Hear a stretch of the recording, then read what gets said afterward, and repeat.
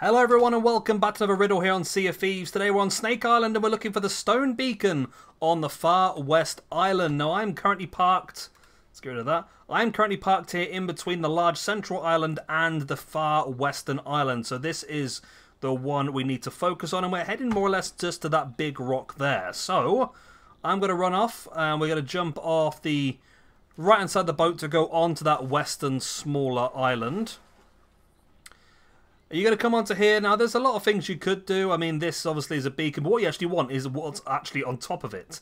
The large stone beacon. Now, it's not lit, so it is a little bit of a... Can I light it? I can't light it, no. So it is a little bit more tricky to notice as a beacon. I need to play some music, so let's play my hurdy-gurdy. And there we go. Yeah, this is the large stone... Oh, you light it by doing that. Okay, that's cool.